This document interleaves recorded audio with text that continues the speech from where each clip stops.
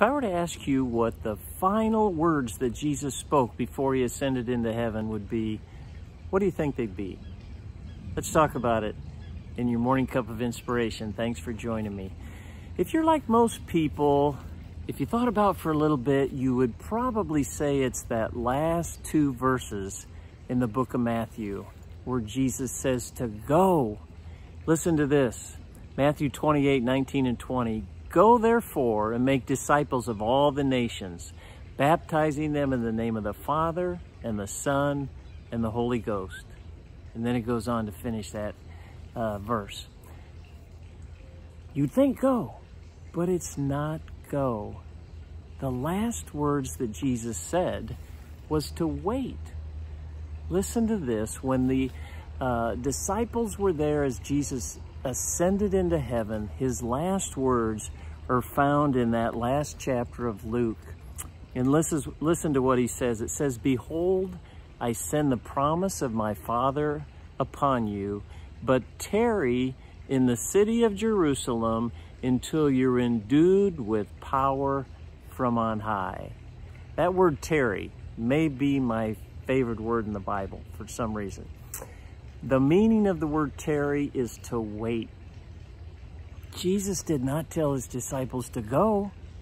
He told them to wait. It's interesting that in the first chapter of Acts, listen to the 4th and 5th verse. It's repeated here.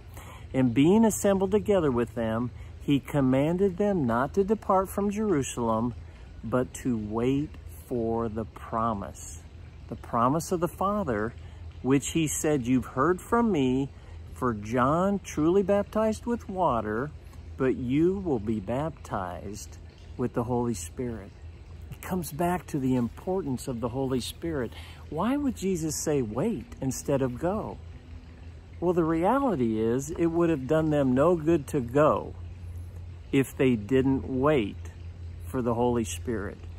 Their ministry would have been so ineffective without that Holy Spirit that they needed, without that power which gave them wisdom, understanding of the Word, confidence, the gift of healing, the gift of miracles. All those things took place because they waited for the Holy Spirit to come upon them. So what about you this morning? I would encourage you to wait before you go today. You can go and be an incredible blessing to this world, but wait for a minute and allow the Holy Spirit to refresh you, to renew you, to empower you this morning to be that servant that God wants you to be. God bless. Thanks for joining me for that morning cup of inspiration, and we'll see you next time.